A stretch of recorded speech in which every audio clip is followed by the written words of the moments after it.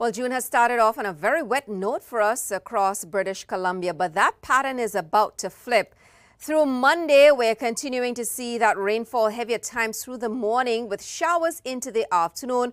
But watch the next front move onshore through Monday night into early on Tuesday, and that brings another round of heavy rainfall for us with snow over higher terrain. Already, since the month began, we've seen almost 40% of our monthly rainfall for Vancouver, for instance.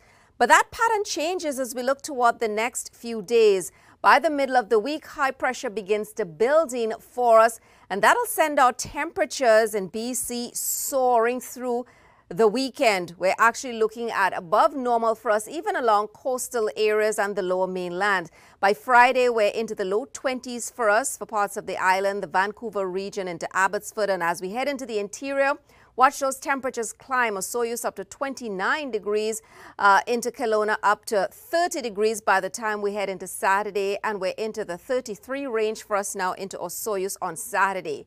Even on Sunday for us, temperatures continue on the warm side, still into the 30s across parts of the interior.